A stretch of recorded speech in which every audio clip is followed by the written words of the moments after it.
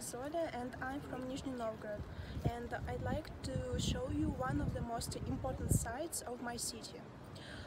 As you may know, Nizhny Novgorod was founded in 1221 by Prince Yuri II of Vladimir.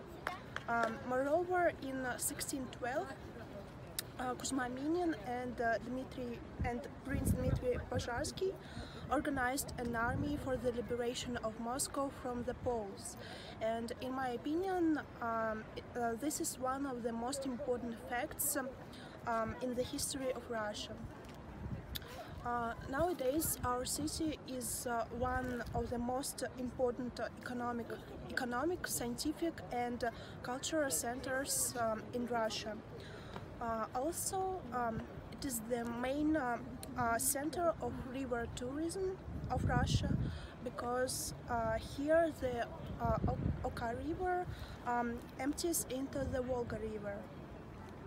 From the top of the Kremlin, you can see stunning views of the picturesque Volga River and the famous Strelka, which is the place of the confluence of the Oka River and the Volga River. At the Strelka, the new Nizhny Novgorod Stadium stands out in all its beauty, with the majestic Alexander Nevsky Cathedral. The stadium was built specially for 2018 FIFA World Cup in Russia.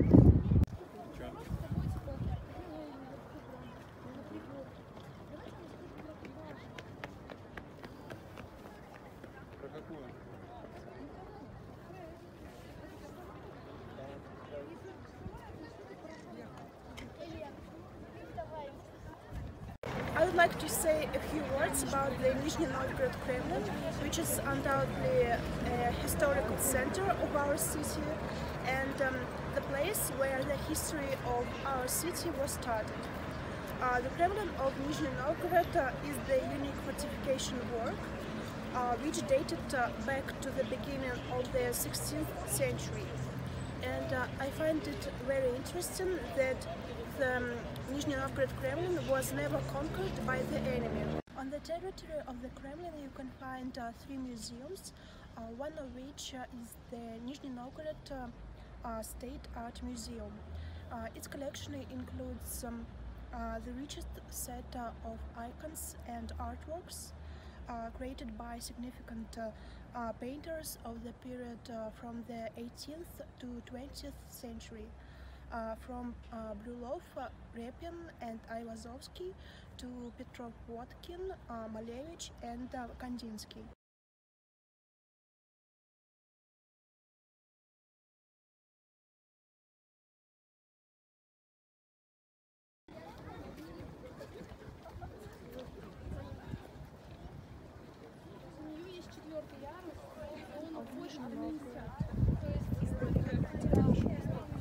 Also in the Kremlin we can find the eternal flame, a symbol of heroism of Soviet soldiers and the memory of those killed during the Great Patriotic War.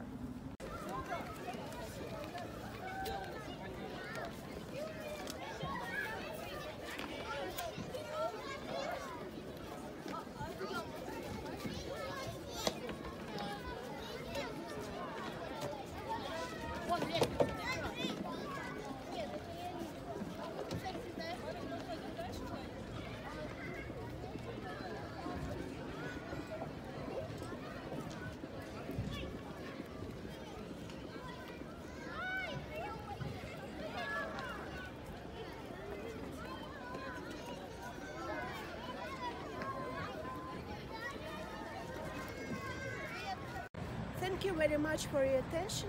See you in Nizhny Novgorod.